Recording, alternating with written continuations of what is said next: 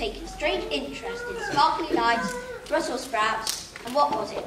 Ah, yes, really big socks. Really big socks? They call them stockings. I don't like it one bit, Zap. I need you and your crew to investigate. What are all those scuttling things with bendy arms and legs and fluffy heads?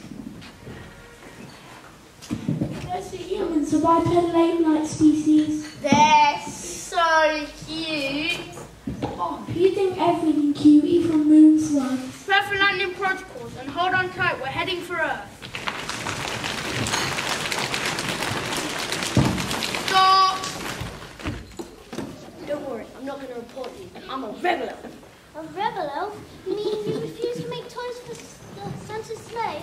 Sleigh? I'll never slay anyone. Violence is totally unnecessary. No, he needs a sleigh pulled by magical reindeer. That's how Santa delivers presents to children all around the world on Christmas Eve. Are you quite new to being an elf? Oh, you could say that. I thought so. Don't worry. You'll get the hang of it. Long ago and far away, there lived a young lady called Mary in the town of Nazareth.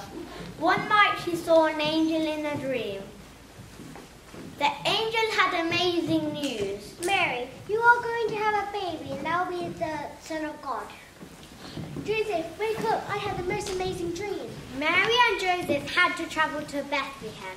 The city was bustling with travellers who all had to journey to pay their taxes. Mary and Joseph searched and searched for a place to stay. Now, let's see. Who has sent a card this year? This one's from Betty. How's my little sister getting on? Dear Ethel, season's greetings. I'll be thinking of you as I jet up to Spain and join the grandchildren for Christmas. I hope I don't get lost on the way to the villa. All my love, Betty. Betty always did like jetting off to places. It gets very lonely, especially at Christmas. Elves. Santa's elves? You've heard of Santa Claus, yes? Of course, I've just never had a visit from his elf. It's a new service that Santa is offering. Come to bring you Christmas cheer. Comes to bring you Christmas cheer on Christmas Eve, on Christmas Eve, to make your worries disappear on Christmas Eve in the morning.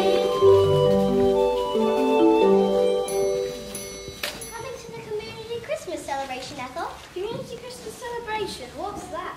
It's at the town hall tomorrow. The mayor's hosting it.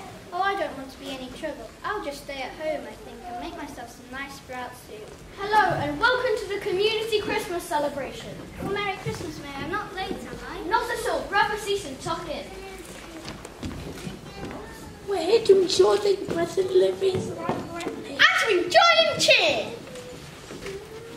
Ah, yes. I see you've installed numerous kittens and sparkly trees. We wish you a Merry Christmas.